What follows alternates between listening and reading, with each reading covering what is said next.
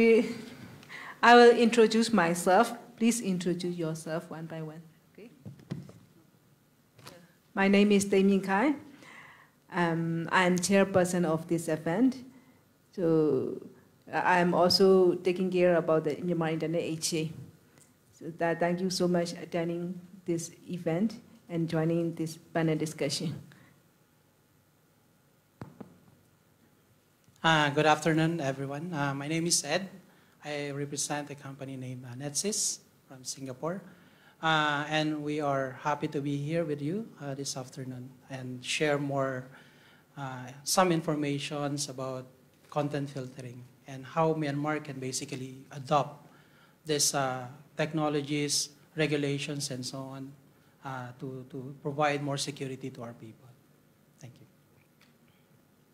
Good afternoon to everyone. I'm Ajit Pascal, representing Paracom Technologies, and also actually I'm a senior academic at the University of Moratuwa, Sri Lanka. Hello everyone, my name is Warren Finch. I work for APNIC at the moment. I'm actually representing myself, I would assume, in this point of view. So I haven't got official approval, so all these opinions are my opinions.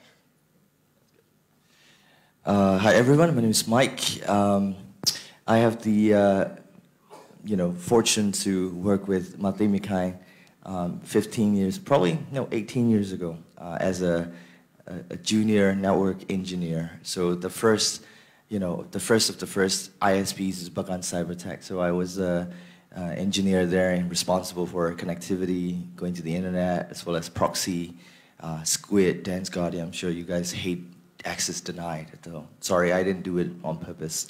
And been there, and then since then I've been around in Singapore, come back, work for a telco as well as a bank and consulting firm currently. So yeah, happy to be here. This is Nai from YTB. I'm just the server admin and kind of big data and security administrator. Thank you. So I'd like to briefly explain about this, why this kind of panel discussion happened. So PDD issued a letter on November 18, 2019 to all network operators, ISPs, to taking care about the to protect child abuse over the content. So taking care to filter child abuse websites. In the document, they are mentioned between 2017 and 2019, total rape case, 64.98% of the total rape case are victims are children. So now our network operators should start thinking about filtering system. We have a long story. Our internet, Myanmar internet, started with very heavy filtering system. So long back to nearly 20 years ago. Mike Pomi is working with me. So that first filtering system Bagan Sambada used was Dance Guardian. Yeah. Dance Guardian, there is a message, access has been denied with a red color. So I remember that most of our internet user, very familiar with that page. And now, after Dance Guardian is not commercial use, but we are not for commercial organization. We use it, but after we get a warning from them, we are trying to change another system, Blue Code. So Blue Code message is different, not red color. Not saying as Makai, I think it's not Blue Code. I think it was FortiGate after that. FortiGate. Yes. Oh, yeah. Netscreen FortiGate. Yeah. Netscreen. So message is different. So customer already used to with access has been denied with red color. So when they could not see that text and color, they complain so much. So I asked my Pomi to change the script, same like a dance guardian. So we are doing like that. So okay, let's start this discussion. So PDD is asking the advice from the community how to take care of this kind of filtering. So I'm inviting not only local experts but also international who have experience about the filtering system. So let me start. So many questions.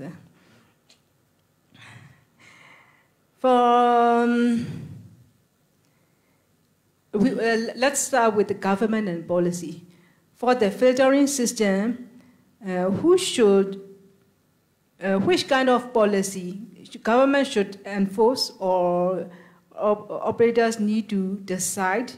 So you better start. So can you provide me your insight in initiatives and measures which were taken by the government to fight malicious and restricted content?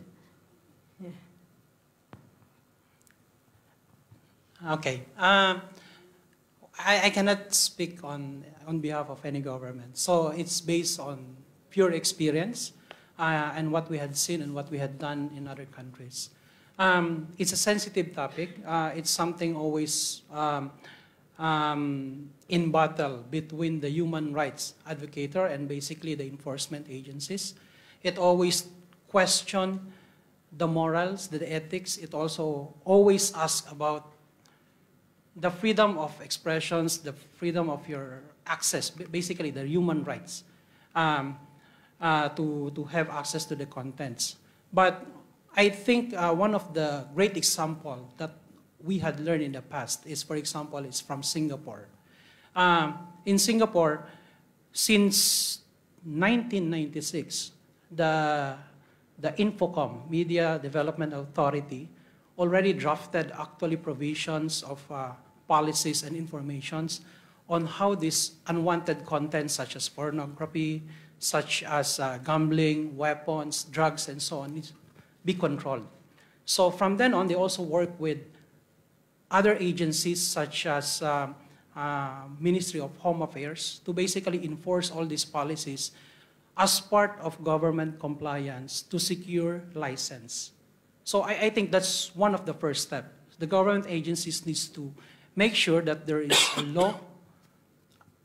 law that is actually open, balanced, and you can say that it's fair to everybody. Because for us, what we think is that URL filtering, content filtering, is not mainly for adult people. Like us, we don't need content filtering because we are all matured. But it's about the ethics on how we protect the next generation, the young ones. What will happen to the country if you're, like Makain says, that the rape case in Myanmar is really high for the kids. These are the results of having an access to contents without any measures. So the second thing that was done by Singapore is to educate the people, continuous education. So the first is the policy, the second is the continuous education. They went to the schools to basically educate all the kids, even at a very young age, for them to understand what is mature and which one are immature contents. So education. The third one is the self-restricting initiative, which means that the agency itself, not only agencies but also individuals or enterprise companies must have their self-reservation, basically, whether these contents that they're producing or distributing are ethical or not. So I think these are the three major things that we can learn from Singapore.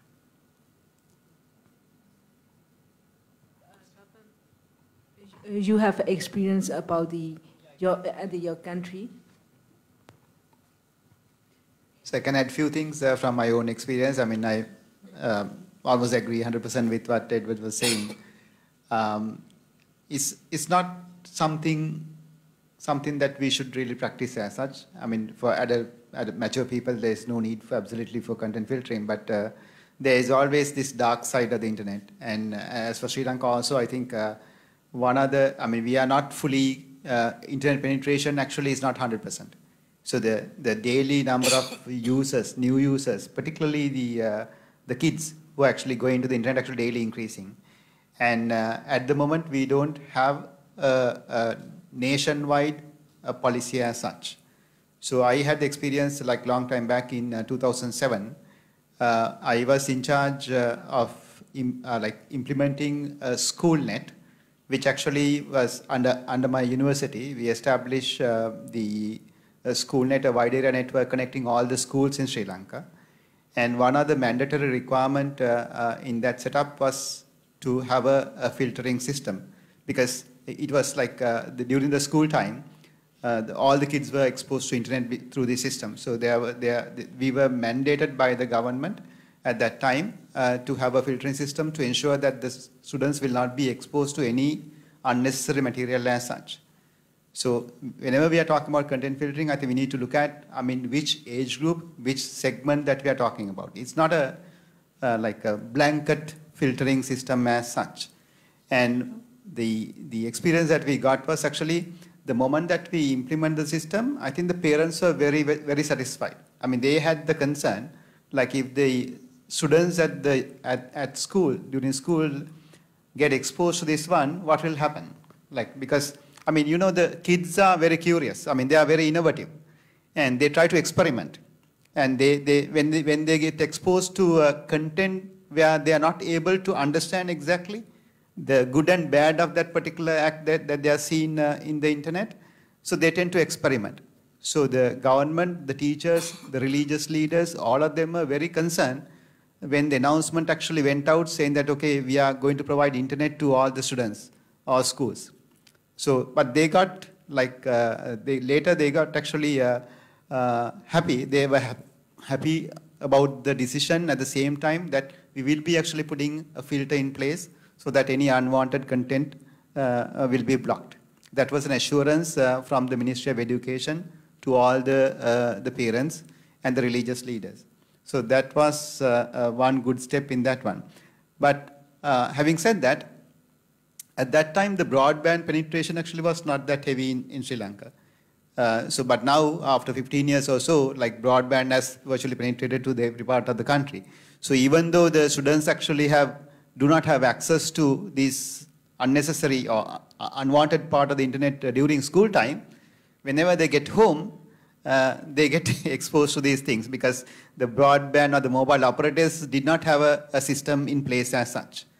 Now, after 10 years, now the government is again coming out with the proposal that every operator must have some kind of a measure, some kind of a system to block this content. But there are what I feel actually there is two very important things that you need to look at. When you come up with policies, it's very important that you need to get all the stakeholders involved in drafting these policies. It's not a blanket, one person decide, let's block all these things as such. So you need to actually get people from all, maybe from religious leaders, education authorities, psychologists, and all sort of people to form a committee and prepare a global set of policies that everybody are satisfied with, okay, blocking all of them is fine. And so those global policies should not be large. You should not have thousands of policies like that, 1,000 rules. Or global rules as such. It should be minimum, bare minimum. And the remaining part should be given to the end user or the enterprise or the school or any organization or to the parents to decide the local rules that they want to impose on their students or their kids. So it's like a two-level hierarchical thing. A global policy at the top level so that the government decides with the participation of all the stakeholders, all the agreeable. So this part actually can be blocked without any downside as such. Without actually, let's say, for example, since our major focus is trying to protect the kids or the next generation. Without corrupting their mind. So everybody agrees that okay, this should be blocked as such. But individually, it is up to the parents, depending on their religious belief, depending on their background, and to what level other things should be. Because the main thing that we should keep in mind is we should never use this method to block the curiosity or innovativeness of the students. I mean, they learn a lot by having access to the internet. I mean, we should not actually have a blanket set of policies that will kill that. So what happens is they will use illegal means to acquire that knowledge somehow, and that will be more dangerous than like getting from direct sources. That is my current experience as such. Like there should be a policy level. There is you need to have a stakeholder participation in coming up with particularly the global policies, because others are done at the local level, enterprise or the parents. Parents decide what is good for them, like, because I mean they are in charge of their kids in any case. So global policy should be set to a minimum level. I mean that should be with the consultation of all stakeholders.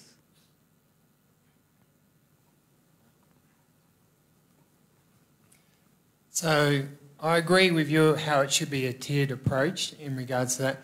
So in Australia, very similar, in 1996, they tried to impose mandatory content filtering. It's been tried multiple times through the Australian politics. The government there is separated into a nation government, and then you have different states, and then you also have local states. The problem with that, though, is that they all needed to agree on that. In 2008, they were able to push something through called this clean feed. That clean feed meant that there was actually two lists. There was a mandatory list and an optional list, where as an end user, you could then opt out of that. The problem was that there was no transparency in that. This mandatory list was made up and is monitored by an organisation called ACMA, and I don't remember what that stands for, but they basically create this list of blocked websites, and they said there was about 1,067 sites on there, and that there was this strict guidance on how you get a site put onto that. Child pornography, abhorrent content, or something like that. The problem was, in 2009, a journalist said, okay, let's test this. And so he sent his own website saying, this is terrible stuff, it needs to be removed. And it wasn't. It was just an article about this content filtering. Guess what? It was put on the blacklist. And then there's a well-known forum called Whirlpool in Australia. They posted his story about that, which had a link to his website that was put on the blacklist. So they then got a cease and desist order, which meant they would get fined $11,000 for having this article on their website if they didn't remove it. $11,000 per day, sorry.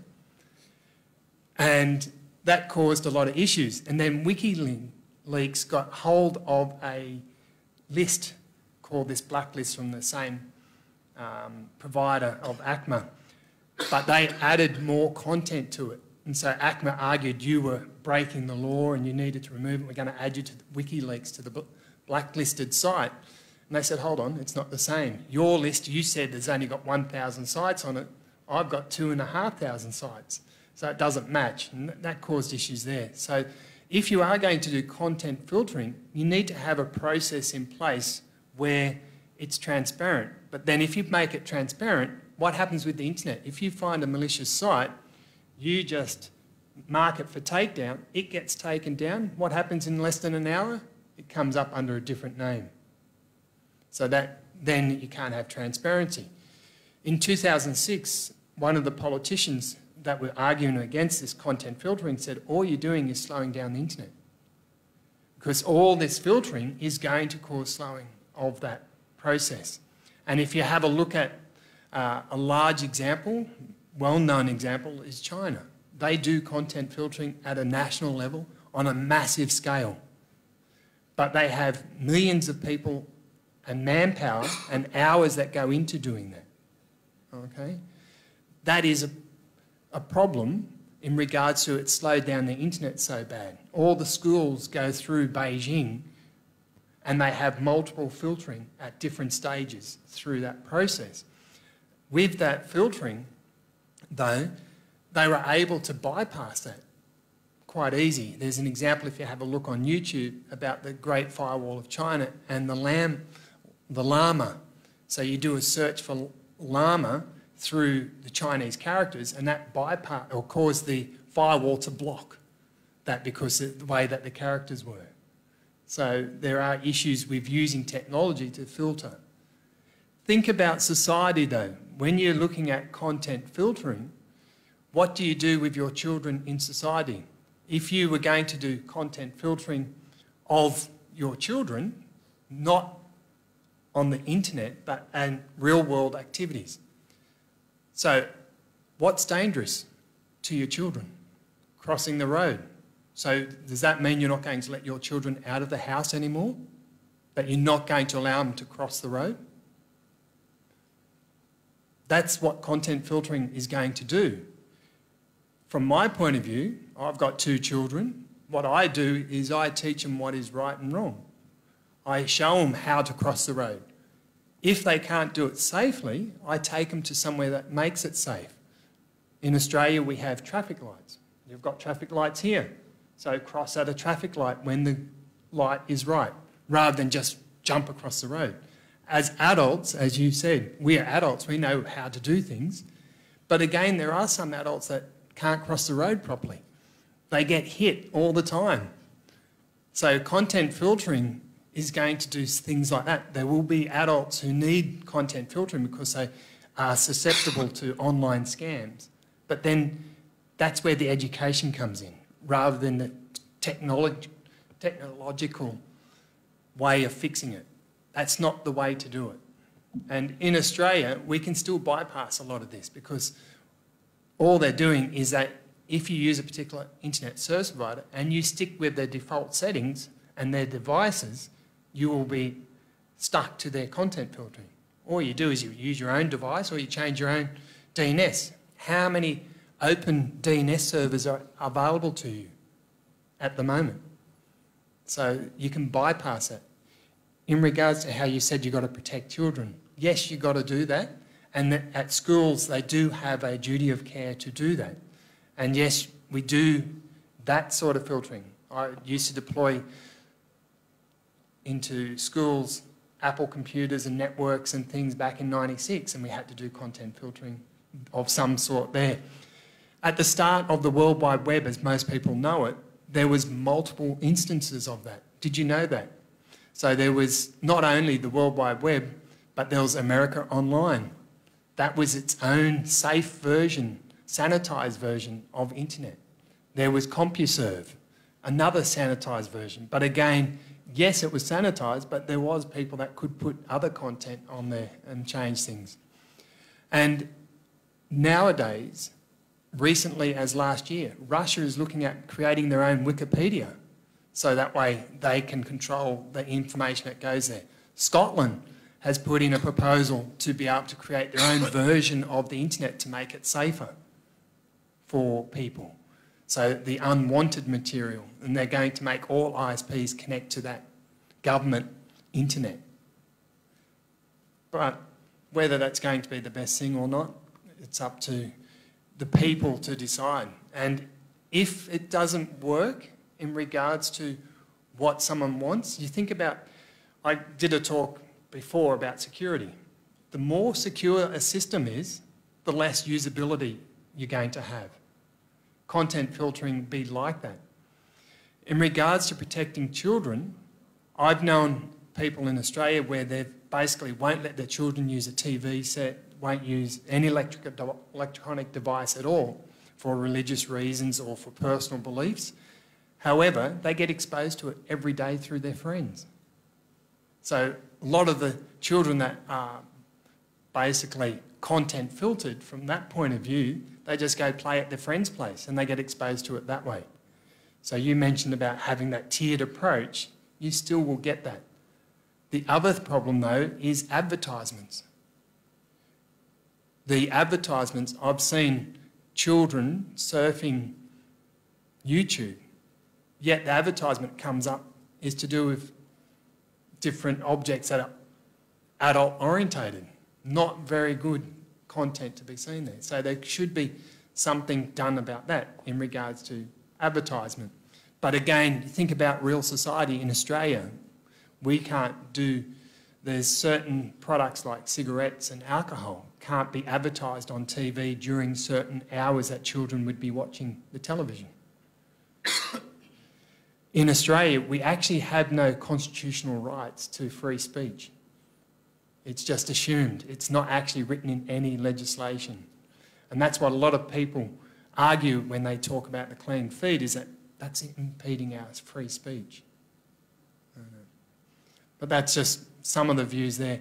It's, from my point of view, I believe that as an adult or as a citizen of the community, I try to share knowledge with people on how to act safely online, how to make decisions. Some examples of that is that younger children, should they be having a mobile phone in their bedroom where they're all alone, by themselves without an adult supervising? My daughters were not allowed to have electronic or screens in their rooms. They're all in the public area where the screens could be seen at all times, until they earn that trust and they understand what's good or bad. That way there is no content filtering. I think I have done content filtering once, and that was a punishment because of the fact that she didn't do what she was supposed to, and I blocked access to Minecraft. That was it.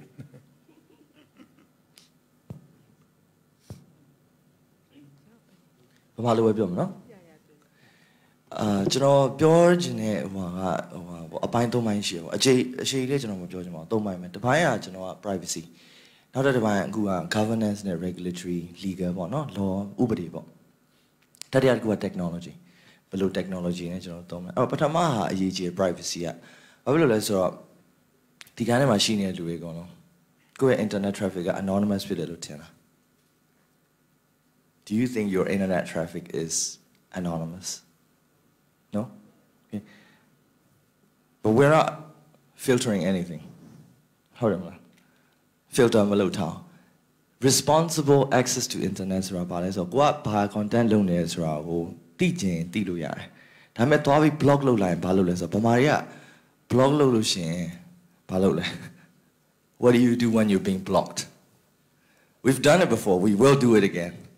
Right? And if we can do it in 2001, no offense to us, like Matemika and myself, we tried to block internet back in 2002, 2003. Is it successful? A lot of VPN tunnel. VPN tunneling, like HTTPS, right? Like 443 and proxies and so on and so forth. DNS proxying, you have a reverse shell protocol where you can reverse shell from somewhere else and coming into your network. Outgoing or general beta, incoming into a listen and if you load it. Port a blog load or the chapo net 443 is blocked. So they use 8809 or 3308 or whatever random number you throw in.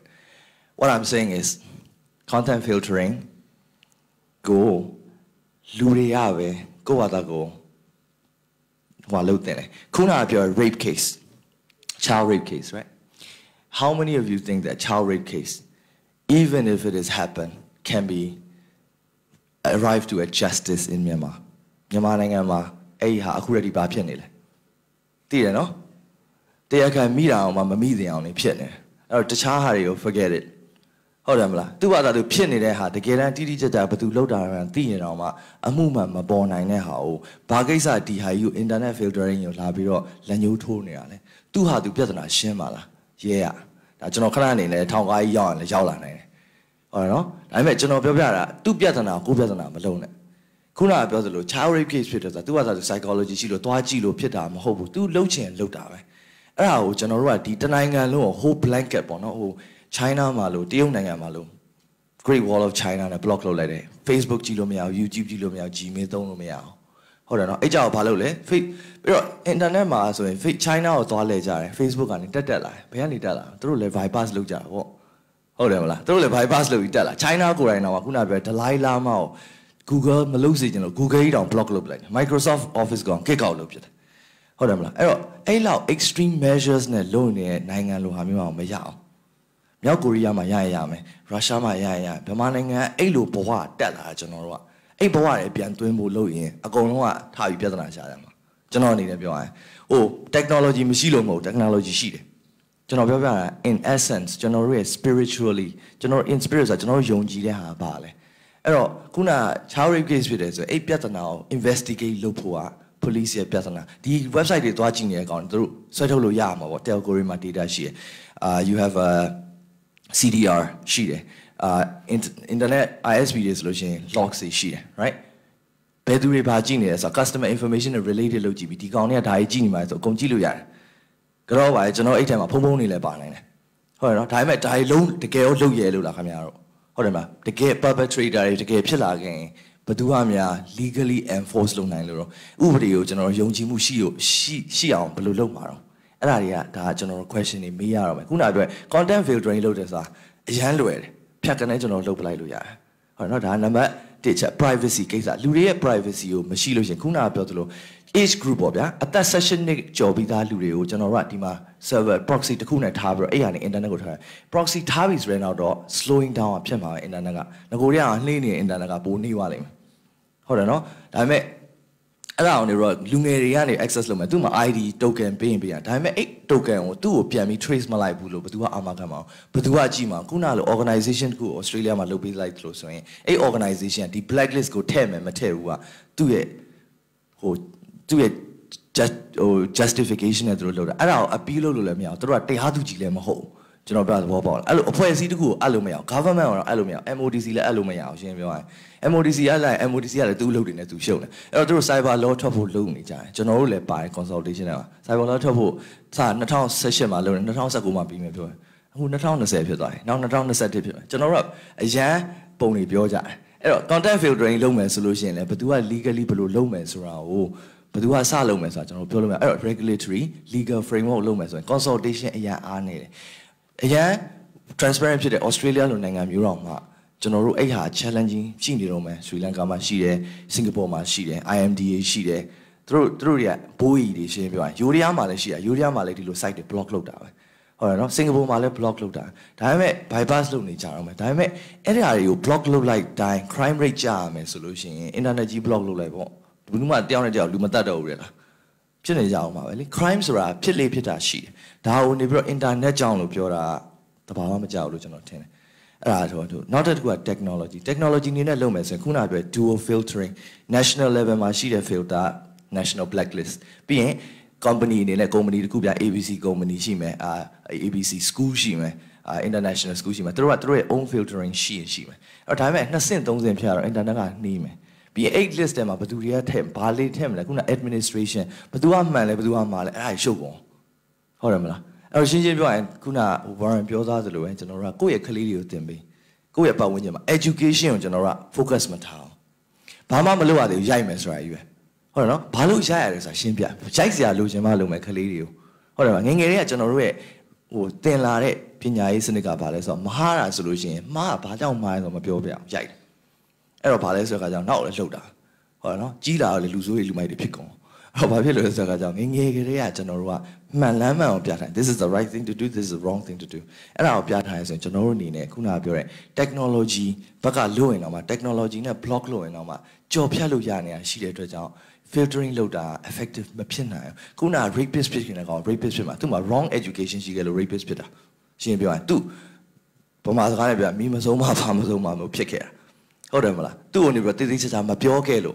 ဒါမှမဟုတ် psychologically လည်းဖြစ်နိုင်သူမွေးကလေးကအဲ့ဒါဖြစ်နိုင်တယ်နံပါတ်1ချက်ဖြစ်နိုင်တယ် psychologically ဒါ education ကောင်းနေတော့ညာလဲသူတို့ကညင်ဟိုကပါတတ်တာဒါတွေကကျွန်တော်တို့ဘာကြောင့်ဖြစ်တယ်ဆိုတာကျွန်တော်လည်း expert မဟုတ်တော့မပြောနိုင်ဒါပေမဲ့ at the end of the day ဟုတ်တယ်နော်ဘလောက်ပဲ technology block ပဲလုပ်သူတို့လုပ်ချင်တဲ့လူကလုပ်တာပဲလို့ကျွန်တော်ပြောတာအဲ့တော့အတွက်ကြောင့်ကျွန်တော်တို့အနေနဲ့ effective ဖြစ်တဲ့ internet content filtering ရော technology နဲ့လုပ်လို့ရတယ် legal regulation တွေလုပ်လို့ရတယ်but ဒါပေမဲ့ဘာကြောင့်ဖြစ်ရလဲဆိုရယ် crime ဖြစ်တဲ့ဟာကတော့ကျွန်တော်တို့အနေနဲ့ internet နဲ့ directly မသက်ဆိုင်ဘူးလို့ကျွန်တော်ပြောချင်ပါတယ်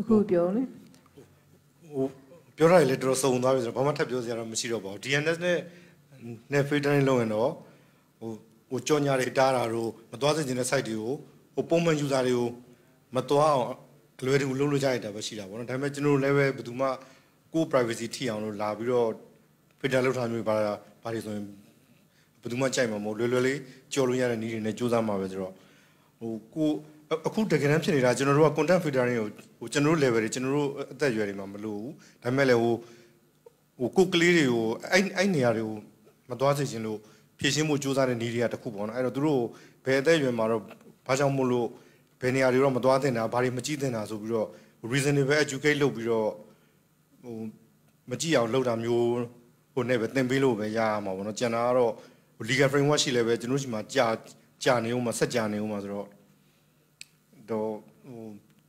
community တွေကို society ကနေပြီးတော့နီးစပ်ရအောင်လူကောင်းလေးတွေထွက်လာအောင်နောက် generation ကို train ပေးနိုင်မှာပဲပို effective ဖြစ်မယ်ထင်ပါတယ် content filtering တဲ့ဆိုင်ပေါ့နော် society ကဝိုင်းပြီးတော့လူကောင်းလေးထွက်လာအောင်မောင်းပေးမှရမယ် Thank you, everybody. So now this topic is we are concerning about the policy level. So according.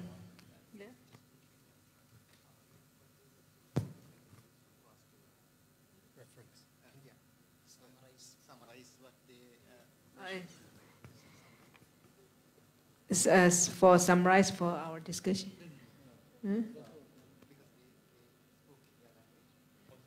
Oh, you want to understand what we're saying in translate in English.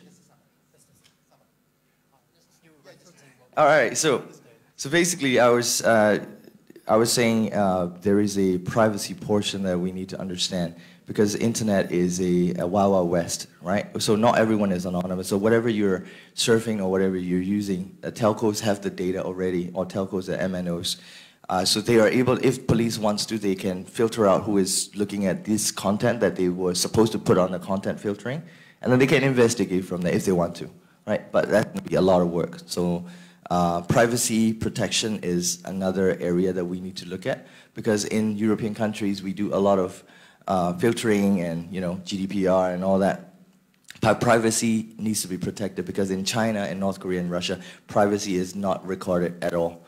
Even in Australia, I think ASIO and ASD, and they do a lot of, and even in the US, NSA, right? So they do a lot of, because of, they say there's the Patriot Act, which allows for people to investigate people in terms of terrorists as an excuse, or whatever, national security, right? So if we start to filter out using legality or regulatory point of view, looking at what needs to be filtered, who is going to govern that? Who end up on the list? Like what you were saying, even there is a transparency, there will be problem. If there is no transparency, people will complain. So in Myanmar, right, we came from an era where everything is blocked and almost no freedom at all. And right now we are in a freedom world. We don't want to go back to that stone age. And I think lastly, we talked about things like technology, and also it may be that we lack the education from since we were young, or it could be genetic in whatever the crime that they were doing, right? It is not because of education, sometimes it's psychological, which is beyond my understanding, but I do not think that there's a direct link between internet or the content filtering and the crime itself, that the people who wanted to commit crime don't need internet. They can read books to do it. So if you're gonna start burning all the books about whatever, right? I mean, just saying, or it could be videotapes of VCDs or DVDs you can illegally import from. Internet may not be the only source of information where they got the crime idea from. Some of the very vividly written books about crimes that should be filtered as well. So, and Go Nai Wing was saying, yes, you can do DNS filtering. There's other proxy bypassing mechanisms that are available with technology. So I think it defeats the purpose, and we're encouraging not to have a content filtering, or we should have at least a forum like this to talk about the pros and cons of blocking, and that we should have a consensus among all of us, right? Not just a few people in the room. And we're very good at making legislation by having a small committee and say, let's do this, right? And that's got us to here. Myanmar, today, we're not that as progressive as we should be at the growth being limited by our purview to make decisions consensually as a democratic country. So that's what in a nutshell, that's what we did, we talked about. Just in regards to that about the content filtering, in 2000 in Australia, they made it mandatory that all internet service providers needed to offer for free some content filtering to parents and children, so that way they had this cyber safety concept. And so they basically, that was an opt-in content filtering. So for those parents that were concerned, they could go to the ISP and say, do you have content filtering? So Net Nanny became a very popular product. Yeah, Cyber Nanny. We knew it as Net Nanny, and then I think went to Cyber Nanny. But that soon meant that every child in Australia knew how to bypass it. It didn't take long. Yeah. In 2017, the government has now spent $82 million on an educational campaign for cyber safety. Can I add one thing? Definitely the education should be the key, like making the students aware. This implementation of whatever the policies that we are talking about has a major challenge in this part of the world. I mean, I'll share basically my experience in Sri Lanka. It's not that that we are implementing content filtering there as such, but in our generation, like the kids are much more smarter than parents. So you cannot actually, even go for a two-tier system. So you cannot actually let the parents actually block, because students actually will be smarter. They will actually get somehow found different ways of actually bypassing the system. So it is not possible to do that. Even though conceptually it is possible, practically it will actually run into difficulties. At the same time, I would like to actually highlight the issue is basically, unlike many developed countries. Population in our parts of the world, this is South Asia, Southeast Asia, this part of the world, there are many hierarchies in the sense like many segments whose actually knowledge about the external world actually is very limited. And as a result, actually students or the children actually learn much more about the outside than their parents. And what happens actually is, if they do not actually get properly educated on what to access, or proper education about the safety, cyber safety and all that, they will learn from their kids, from their peers. And it all depends on their peer network and how good their peer network or how bad the peer network is. So it's like content filtering will not actually block any of those things as such. So whatever the policies that we are trying to implement, I think if at all, like if a government decides, okay, this is the set of policies that we want to implement, it has to be very minimal, as I said at the beginning. It should be very minimal type of blocking that wider stakeholder forum actually decides, not the other way around.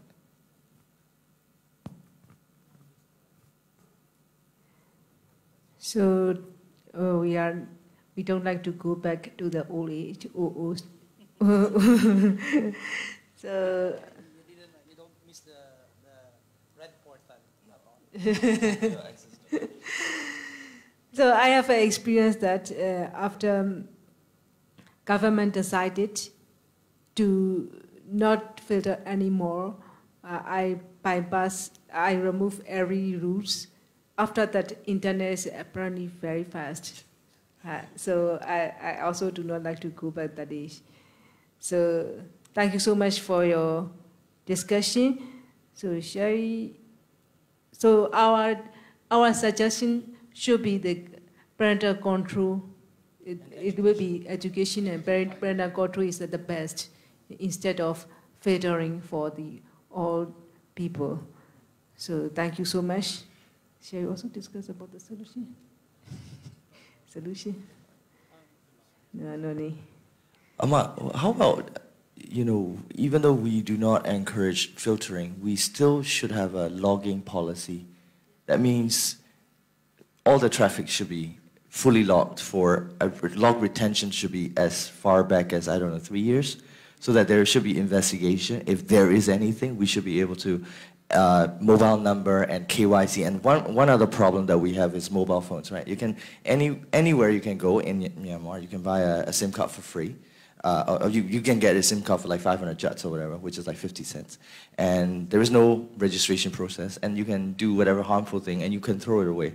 And that creates another problem, right? Because I think in India, if you go there, you need to register your NRC and your passport.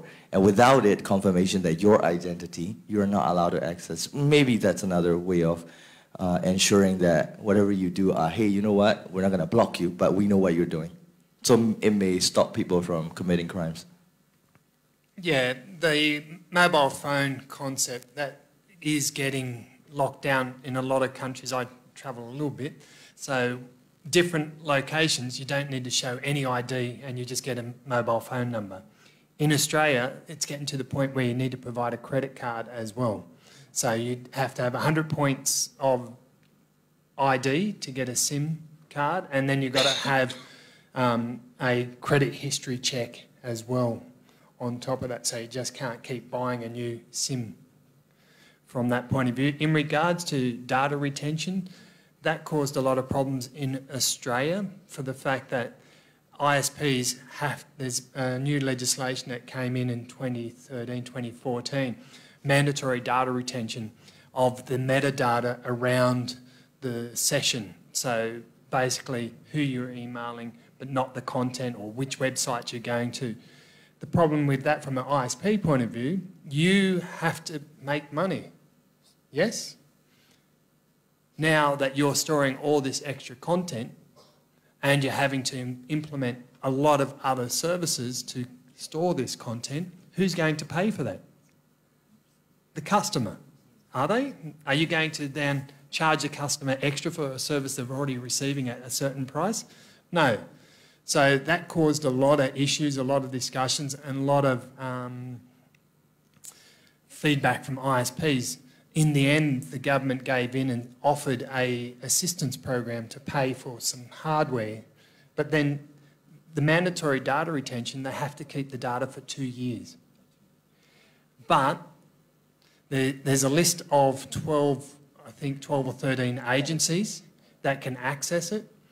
And there's some agencies on there that shouldn't be on there at all. And then you can go to the court system and ask for a warrant to get access to it. So a journalist, again, gotta love the journalists in this regards, did an application, was able to access a politician's metadata and then figure out that he was doing all this stuff that he shouldn't have been doing. Yeah. Can they access individual data by just right to information? It's like Right to Information Act? Yeah, but that is... that is actually, like, I'm just regarding, I want to touch on 2 points regarding the mobile free SIM. I think it's a bad idea. Like, I think Sri Lanka is also, you need the national identity card to register SIM. You will not get a free SIM as such. So the data retention might be good for post-analysis, but I think the access to that should be limited to whoever the agency is, not to individuals who can use the Right to Information Act to basically like peep into any individuals. In regards to the person, no, they weren't actually arguing for this particular politician. They just knew that based on his phone number, he was with this provider. So they then did a Freedom of Information Act. Oh, actually, no, they didn't do that. They went to the court systems and said that we think that he's doing corrupt, and they asked for a warrant. They got a warrant to the ISP to get access to a particular set of metadata for this period of time. And then you think about when you surf the internet, your system is telling different details about your surfing habits. It's saying what operating system, what patch level you are, and you can fingerprint someone based on that. And so they were able to then fingerprint the activity and then assume or made a knowledgeable guess that it was this person doing this at this time. Actually, I think Google knows everything about us more than anybody. I agree with you. So, from the government perspective, because we keep discussing more about from the user perspective or individual perspective. But if we talk about, let's say, rules and regulations really of the country, we know that content filtering and basically these issues needs to be discussed and needs to be solved in a multiverse approach. So basically, policy needs to be in there. That's the purpose of having a government, right? So, but let's say if we put these policies in place, enforce it, who do you think should have access in terms of enforcement to make sure also that the experience is common? Basically, if the users moves from ISP 1 to 2 to 3 and to 4, it will be the same kind of user experience. So do you think it makes sense for the ISP to have solutions in place on a per ISP level just for enforcement, but rather the policy is controlled by the government? Is it something that you had seen in the country that you're in? So in Australia, when they've been asked to do something based on legislation, they do it per ISP. It's not a government policy as such. Policing this is going to be difficult. If you think about in Australia, the law enforcement is still catching up. They're always catching up when it comes to technology because they don't get the funding. Their main business is law enforcement, not technology. So are we going to get the law enforcement agencies to go and enforce these? And therefore they're going to have the skills and understanding on what a network is, what the different protocols are, what databasing is, are they storing the right material? And then they need to know that it's not fake, because I can always create my own data. That's another issue you're saying about government regulation. The government has offered funding in Australia, but it's a tip of the iceberg. It's not enough money. You think about back in 2013, how much it was to buy a large storage array network to store this data that you have to retain for 2 years. You're storing this in a data centre somewhere because you've got to have to make sure that you've got redundancies, and you're going to have to do backups, and there's all these other things as well. And then in some cases the warrant allows for it to go back further. And then you've also got security on top of that, being able to lock it down to make sure no one gets access to it. It doesn't get infected by ransomware or something like that. Because the government, I think there would be nobody out there that could be, as in a corporation or government body, would be able to police it or monitor that it's been implemented correctly. Because there's, how many ISPs were here? 140? Is it licensed? Active, maybe round about 30. Right. All the licenses are more than 100. Yeah. But active ISP maybe just 30. Yeah, 30. but then sending someone in and auditing their system, making sure they're compliant, but then doing it on a regular basis, because if you do it once, I don't know about you, a lot of organisations, when they know they're having their audit of some sort, they get ready 3 weeks beforehand, make sure everything's perfect, they pass the audit, and then they no longer do it. Yeah, so the ISO 27001, ISO 9001 and things like that, the organisation madly runs around to comply when the auditors are there, and then they no longer do it. Yeah. Exactly, it's expensive. And if we're going to put this onus on ISPs, then you're going to have the business model. How are they going to make money with that? If you do it on the government, where's the transparency? So there's the issue there.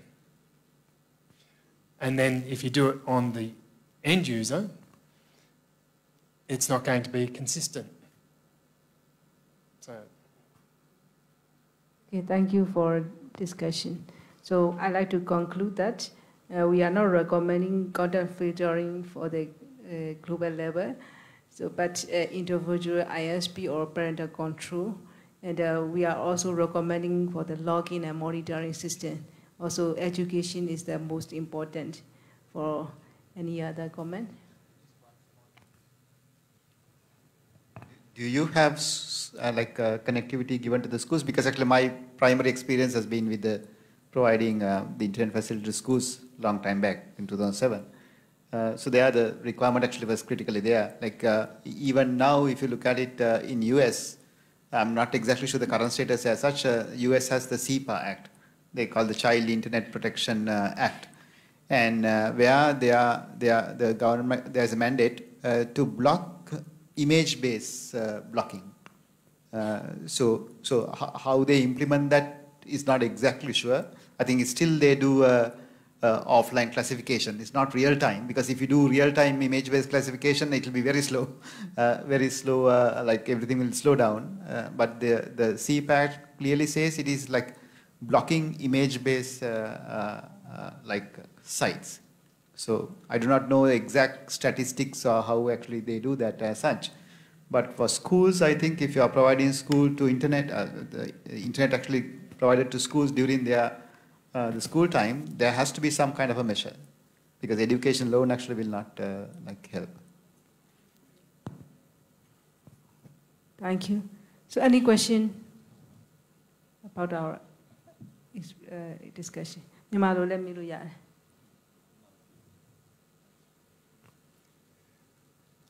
I just want to, when you're talking about schools, I worked for Education Queensland, and their content filtering was a whitelist. So everything was blacklisted, as in 100% blacklisted. And if you needed to have a resource that was on the internet as a teacher, you needed to prepare that and send it to get approved 2 weeks before you needed it. So it was a straight out block everything. And yeah, when we are Bagan Cybertech, there is a package, everything block and selectively allow. We have something called port requests. All the ports are blocked except for port 80 and 443. That's how the proxy bypass happened, because 443 is allowed. And in Singapore, I think they are blocking all the educational networks because they're very vulnerable to phishing. They're blocking to teachers and lecturers and polytechnic and professors. All the internet is blocked. So what happened is, if you go to office, you need to use the internet. You have to take out your phone and do a tethering. And even then, your restrictions will not allow you to go to certain sites. So that's how Singapore is doing the filtering. how many of you use a web browser? Yeah? Did you know that there was a proposal for HTML version 1.0 of rating classification for websites? So just in Australia, we have a classification of movies being G, PG, and so on like that. That proposal came out in 1992, 93, and the idea was that when you wrote a web page, you actually put what classification it was.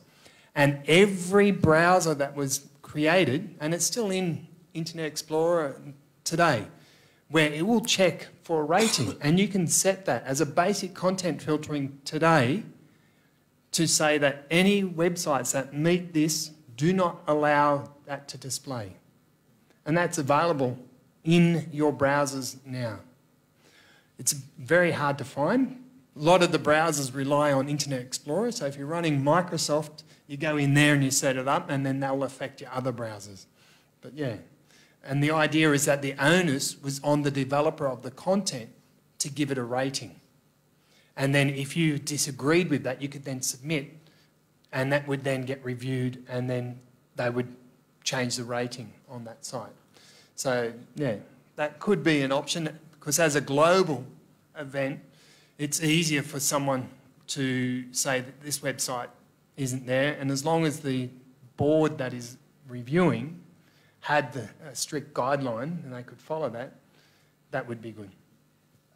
Just a clarification, this is, you are referring to something like a movie classification, right?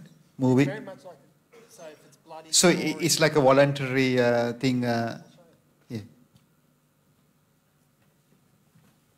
But the problem is, browser Facebook No one does it. we don't use web browser, bro. We just use Facebook. Facebook. Facebook is the internet. Where is bad? And Viber is SMS. We don't use SMS. We use Viber. So he's responsible very for true. Even the Facebook. Myanmar police force is using Viber to submit, traffic police, you can take video and send it to them. Yeah, because who uses browser, man? Yeah. The browser is so, I don't know, it's not for millennials. It's That is designed for very true. baby boomers. But I'm just pointing out that there has been... a potential filtering solution. So I'm just in Internet Explorer. Oh, when was the last time you see this? Yeah. I haven't been using browser for a long time. I've even got to find it myself now. It's hidden away somewhere. Advanced, probably. Oh, maybe they don't have it. I haven't looked for decades. Advanced, probably. No, because it's usually under the content here. Oh, content, right. Settings? No. Yeah. No, it's not there. I'll have to find it. Once I find it, I'll put it up on a slide somewhere. No, it was in here. But you can, Maria browser မမသုံး ဟုတ်ပါဖုန်းမြင် contact လုပ်ချင် Facebook က share လုပ်ရတယ်ဖုန်းနဲ့ဆက်လို့ Facebook ကအများဆုံး Messenger Facebook Messenger wait, that one's in advance. No. They've gotten rid of it, so there you go. No one used it. There's one more comment, I think. I mean, we might be talking about content filtering today, but in 5 to 10 years' time, the world will be a different place. Yes. So the digital natives will be the parents, right? And I think most of the things that we are talking about will no longer be applicable as such, because there is at the moment there is the generation gap between parents and the kids and all those information. The awareness to our the extent to which that you are exposed to internet is different from generation to generation, and that creates a lot of issues. But in 10 years from now on, I think most of the adults and most of the kids actually will be on the same level as far as the exposure is concerned. So we won't be actually, it is more like self-control from that point onwards, I guess. ကျွန်တော်တခုသိချင်တာရှိလို့အခု content filtering လုပ်မယ်ဆိုလို့ရှိရင်လေ content filtering လုပ်ဖို့အားပေးတဲ့လူလက်ထောင်ပါလား Who in the crowd would like to have content filtering? Just raise your hands. Anybody? Content filtering. တာသမီရှိလို့ပဲလုပ်စေချင်တဲ့လူရှိလဲပြောလေ မဟုတ်ဘူးလေ Yeah. Whatever the purpose. သူတို့ဘာပဲလုပ်ချင်လို့ content filtering ဒီနေ့ထည့်တော့မယ်ဆိုလို့ရှိရင်ထောက်ခံတဲ့လူရှိလားဟမ်အော်မညိုးထောင်မှာမထောက်ခံတဲ့လူရှိလားမထောက်ခံတဲ့လူရှိ Sorry မထောက်ခံတဲ့လူ လူပါလဲထောက်လဲမထောက်ခံမထောက်လဲမထောက်ခံဟုတ်ဒါပေမဲ့လွတ်တော်ထဲမှာလေကျွန်တော်တို့မေးလိုက်တယ်ဆိုရင်လေ it may be different เนาะအကောင့်ပြတယောက်ကထဆွေးနွေးလိုက်တယ်ကဲငါတို့ vote လုပ်ကြအောင်ပေါ့เนาะငါတို့မဲပေးကြမယ်ပေါ့အဲ့ကြလို့ရှိလို့ရှိရင်သူတို့နေရာကျွန်တော်တို့ represent လုပ်ထားဆိုသူတို့ကလုပ်လိုက်မယ်ဆိုအဲ့ကောင်က legal ဖြစ်သွားတယ် legality တခုဖြစ်သွားတယ်အဲ့ကြရင်ကျွန်တော်က no choice telco တွေလည်းအကုန် content filtering စလုပ်ရတော့မှာသိလားအဲ့ဒါကိုမလုပ်ခင်ကျွန်တော်ကဒီကနေ discussion လေးအရင်လုပ်မယ်ဘာဖြစ်လို့လဲဆိုတော့ခုန America က US ကပါလဲဆို US Patriot Act ကိုခုန 9/11 ပြီးသွားပြီးတော့ဒီTwin Tower လင်းတိုက်သွားအဲ့ဒါနဲ့ပတ်သက်ပြီးတော့သူက excuse ယူပြီးတော့ internet တင်မဟုတ်ဘူးသူကအကုန်လုံးbank transaction တွေရောဘာအောင်ညာလူတယောက်ကို monitor လုပ်ဖို့သူက terrorist လို့ suspect ဖြစ်တယ်ဆိုရင်အကုန်လုပ်လို့ရတယ်အဲ့လိုပဲကျွန်တော်တို့ဒီလူတယောက်ကိုလည်းငါတို့က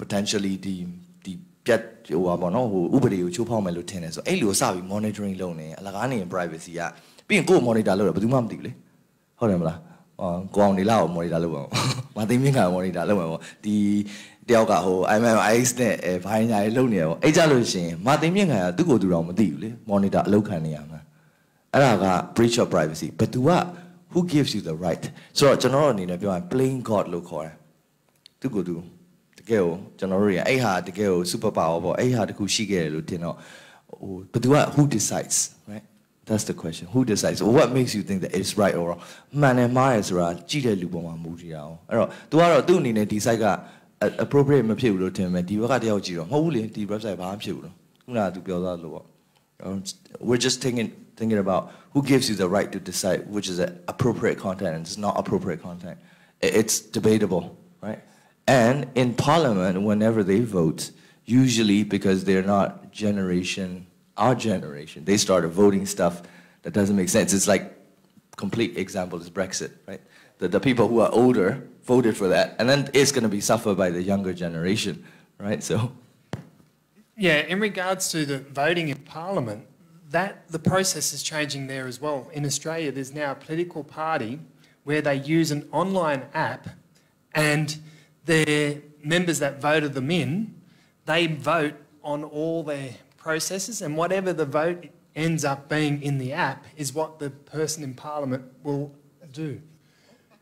So that's live action. So as a community, if you vote more of these sort of politicians in, you get instant capability to vote on issues that are being presented in government. That's how the politics are going to change. You mentioned about 5 years' time, the technology is going, we're talking about content filtering today, it may not even be necessary. And if you think about traditional politicians, in Australia, the youngest person to get elected as a politician had just turned 18. He's been voted out now, but it was all over the news. And it was amazing that he got in, but he was able to then relate to the younger generation. Whereas if you ask me, I've been around for a while, I still use a browser. I don't use apps to go to Facebook. And that's what you were saying. Come on, we use Facebook in an app. So, yes, that's right. There's different people use the technology different ways. Okay, any question from the audience? So, maybe.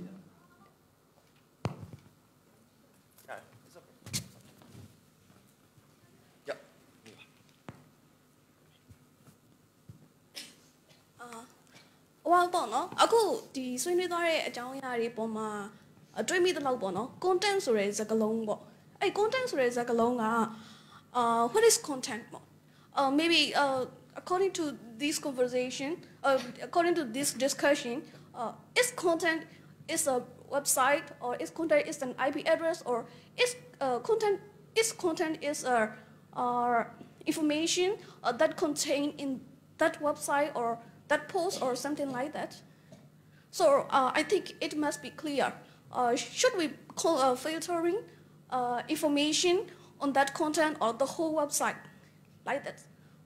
We should be clear. Or in our theoretical point of view, we can filter the content according to the semantic learning like this. So I want to know a little more about content. How do you define the content to filter? Let me answer. Okay. For me, content is anything that is visible to the user. So that's in general, anything about it, text, pictures, it's part of the content. But now the challenge is, like, I understand what you were saying about filtering the contents or blocking the whole site itself. There is pros and cons. Of course, if you do the filtering of very specific content within a website, for example, it consumes a lot of resources just to achieve the goal. So it means that there's a huge investment that needs to be done on the back end just to support that requirement. While if you block just the full website, it's maybe a typical solutions out there, readily available, DNS-based, DPI-based, firewall-based, and so on, can do the job. So for me, the content itself is something, yeah, it's always in questions because they also mentioned that who decide whether this content is basically allowed or not. Who has that power? Because people, the politicians may play the role of being God to say that this one is illegal, maybe because it's against their policies and so on. But that content that you mentioned about whatever is the content visible to the user is something that it's actually anything that we produce, anything that we show to the end users, visible to the users, whether it's using their mobile devices or internet browsers or computers. Just purely from a technology point of view, I think the content actually is, as he rightly said, it will not be like, for example, a sentence-based or like a paragraph-based filtering is impossible to do in real time. So what the technology actually has allowed is classification of the websites based on certain standards. There's some international standards. I forget the exact number. There's international standards which classify the websites into so many categories and subcategories. And whether people actually would agree on these categories is a different issue, but there's a standard that basically categorizes the web into so many different like categories. And under each category, there are a lot of subcategories as well. And based on these subcategories, I mean, you would actually filter. Like they will study that particular. So it's offline, completely offline process where somebody actually will sit down and maybe with experts or maybe with the whoever who is actually like has some expertise on that area and will classify their website. And I think this classification is not permanent. I mean, this classification will change. Like if somebody objects, they will again review and actually do that. So all I can say actually is not arbitrary as such, but there is a standard saying, okay, these content should go into these categories. But whether to block these categories or not is someone else's like job. But classification is done according to a standard.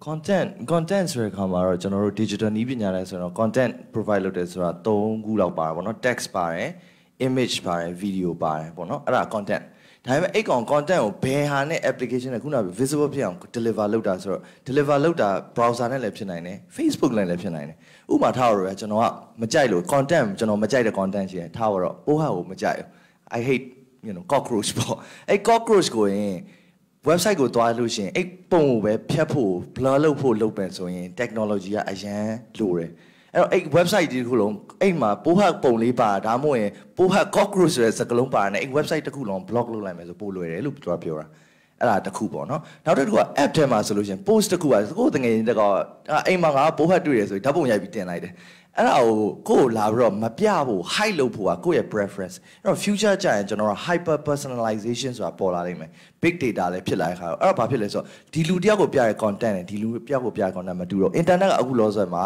ကျွန်တော်တို့ homogeneous လို့ခေါ်တယ်လူတိုင်းသွားကြည့်အဲ့ website ကအတူတူပဲဒါပေမဲ့ hyper personalized ဖြစ်လာတဲ့ app တွေက Facebook လို့ဟာမျိုး Twitter တို့နောက် YouTube တို့ဘာလဲဆိုတော့ကိုယ့် preference နဲ့ကိုယ့်ရဲ့ behavior ကိုယ့်ရဲ့ history ကိုကြည့်ပြီးတော့သူကပြတဲ့ content ကမတူတော့ကျွန်တော်ပြောပါလားအဲ့တော့အဲ့ content ကိုသူက block လုပ်လို့ရတယ်အဲ့ဒါဆို preference ကိုကျွန်တော်တို့က block လုပ်လို့ရတယ်အဲ့တော့ content ကိုတေးချာ classify မလုပ်ထားရင် block လုပ်လို့မရအောင်ကျွန်တော်ပြောပါလား content က classification ကဒီဟာကခုနပြောလို့ G လား PG လား RA လား MA လားအဲ့လို ratings တွေရှိတယ်ထိုနည်း၎င်းပဲ text တို့ပုံတို့ကလည်းဒီပုံတွေကဘာလဲဆိုတော့ဒါပေမဲ့ဘာလဲဆိုတော့ developer တွေ content creator တွေကဘယ်တော့မှ classification ကိုဘယ်သူမှမထည့်ဘူးအဲ့တော့ကိုယ့်ဘာသာကိုလိုက်လို့မှရမယ်လीအဲ့တော့ကိုကဘာလဲဆိုတော့ internet ကြီးမှာ billions of contents right how do you gonna classify into buckets တော့ bucket တွေအများကြီးတွေထည့်ဖို့လိုတယ်အဲ့ကောင်လိုက်ပြီးတော့လုပ်ဖို့က government job လား ISP ရဲ့ job လား user ရဲ့ job လားအဲ့မှာပြဿနာတွေတက်ကုန်အဲ့ကြောင့် content ဆိုတာက content တွေက it's out there content classification is a challenge and content filtering and how to not to show ဘာလို့လဲဆိုတော့ website တွေမဟုတ်တော့ခုနကကျွန်တော်ပြောလို့ပဲ browser နဲ့ဘယ်သူမှမသုံးတော့အဲ့တော့ Twitter ထဲမှာ Instagram ထဲမှာကြည့်လို့ရှိရင် okay browser သုံးပါတယ်ဒါပေမဲ့ browser သုံးတယ်ဒါပေမဲ့ browser ကိုသုံးတဲ့လူကအခုလောလောဆယ်မြန်မာနိုင်ငံမှာတော်တော်နည်းသွားပြီလို့ကျွန်တော်ဆိုလို့ချင်တာ okay yeah you have a right to differentiate yes သူကသာသူ browser သုံးတော့ဒါပေမဲ့ Facebook ကိုသုံးနေတဲ့အချိန်မှာကိုယ့်ရဲ့ကလေးကဒါမှမဟုတ်ကိုယ့်ရဲ့ဟိုတယောက်ကနေတော့ browser မသုံးဘူး Facebook သုံးပြီး scroll လုပ်နေတာကို block လုပ်ချင်တဲ့ content ဆိုရင် Facebook က block လုပ်မယ်ဆိုအဲ့ဒါ technology အရန်ဟိုဖြစ်သွားရင်အဲ့ထဲကိုဝင်ပြီးလို့ပေါ့ဥပမာ Palo Alto တို့ပါဆိုလုပ်လို့ရတယ်ဒီလူနဲ့ဆိုလို့ရှိရင်ဟိုဒါတော့ဟိုပါပေါ့နော်ဒီဟိုကျွန်တော်ပြောပြအဲ့မှာဟို app ID ရှိရ user ID ရှိရအဲ့ဒါနဲ့ကြည့်ပြီးတော့အဲ့ဒီမှာဘယ် content ကို block လုပ်ချင်လဲဆိုတော့ conversation level ထိသွားဝင် block လုပ်လို့ရတယ်Facebook က allow လုပ်ထားရင်တော့မှအဲ့ကောင်တယောက်နဲ့တယောက်ကျွန်တော်နဲ့မှသိမြင်ခိုင်းတယ်ဗျာသူကစကားမပြောသင့်ဘူးထင်သူကကောက်ပြီးတော့ block လုပ်လိုက်တော့ဒီလူကဟိုကျွန်တော် phishing scam လာလုပ်နေတယ်ဆိုရင်အဲ့ဒါဟိုလို့ပြီးတော့အဲ့ content ကိုကျွန်တော်ကကောက်ပြီးတော့ဟို filtering လုပ်တယ်ဒါပေမဲ့ဒါကျွန်တော်က permission ပေးထားရမယ်နှုတ်မို့ဆိုအဲ့ကောင်လာ automatically filtering လုပ်နေကျွန်တော်မှမြင်သင့်တဲ့အရာမြင်သင့်တဲ့ conversation မခိုင်ကျွန်တော် hey hi လာလုပ်တာဒါပေမဲ့တငယ်ချင်းဟောင်းမလို့ဒါပေမဲ့မဟုတ်ဘူးဒီလူကတော့ဒစိမ့်ထင်တယ်ဆိုသူကောက် block လုပ်လိုက်ကျွန်တော်သူ့မမြင်ရတော့အဲ့ဒါကြီးကတော့မဟုတ်သေးဘူးလို့ထင်တယ်အဲ့တော့ content ဆိုတာညီမဖြေတဲ့မေးတဲ့မေးခွန်းကိုဖြေဟိုကျင့်တတ်မှုရှိရလား content ဆိုတာဘာလဲဆိုတာသိမကျင့်တတ်သေးဘူးကိုယ်တိုင်ဝင်ရှင်းပြကြလား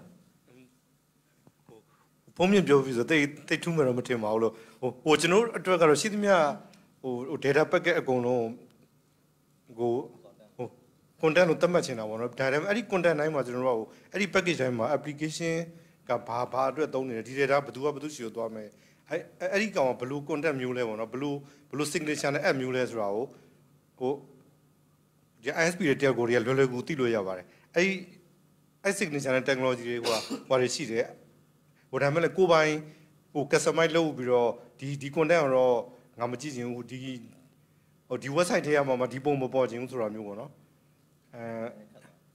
ဟိုနည်းနည်းတော့အလုပ်ရှုပ်ပြီးတော့ကိုယ်အချိန်နဲ့နည်းနည်းပေးလို့မှာပဲရမယ်ဟိုမျိုးရှိသမျှအကုန်လုံး content လို့ကျွန်တော်တို့ကအဲ့တော့ define လို့ချင်တာပါ